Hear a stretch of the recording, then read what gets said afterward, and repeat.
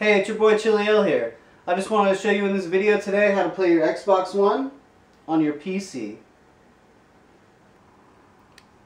So the first thing we're going to need in order to play our Xbox on our PC is we're going to need Windows 10 and we're going to need this Xbox app right here. So let's go ahead and open it up.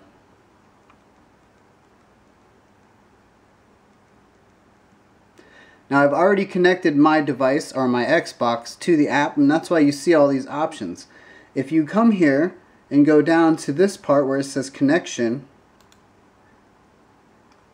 it will give you the option to stream. But before you do that, you have to hook your Xbox to this. And in order to do that, it's going to ask for your IP address.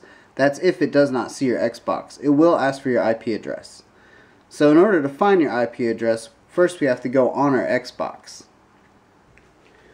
In order to get the IP address for our Xbox, we're going to first go to our settings. Then we're going to go to our network settings. And then we're going to go to our advanced settings. And this is where you find your IP address so that you can link your Xbox app to your Xbox on your PC. Now that we have our Xbox connected to our PC, let's go ahead and stream.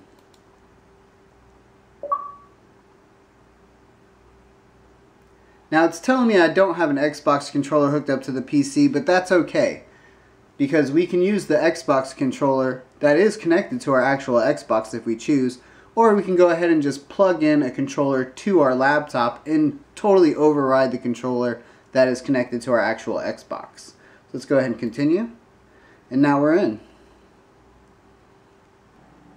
Alright, so now we have our Xbox. We got our Xbox controller plugged into our laptop here, and we are now streaming. We can go ahead and play whatever games we like.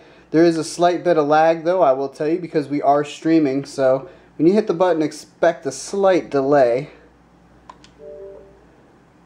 Now we are streaming. There's the TV, the Xbox,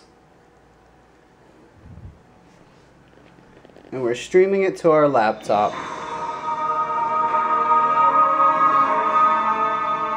As always, I hope the video was helpful, and thanks for watching.